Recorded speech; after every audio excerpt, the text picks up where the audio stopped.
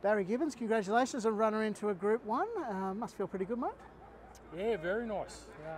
Mate, she just come out like a bomb and didn't give him a chance. It's what you want it done.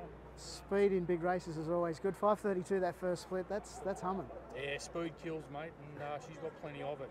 And she can repeat it next week, who knows? Mate, I guess it's pleasing, as you said, speed early is great, but she stuck it out when Lorraine Jackie came and she found another gear.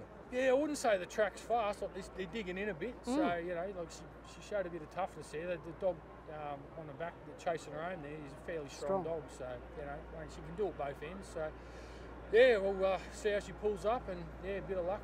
Hopefully we draw wide. She probably wants a wide draw, I'd say. Yeah. Mate, she won here 3 or 4 runs back. Got a bit of a hip injury after that.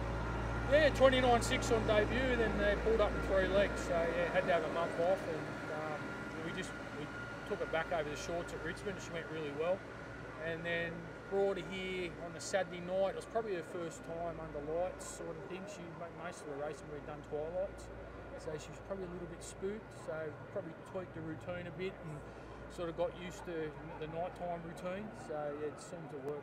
Mate, you know fairly early on she had plenty of talent. Just like a mum.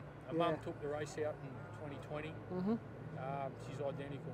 So yeah, she just does it all early and just real hard chaser and real just honest, good kennel dog.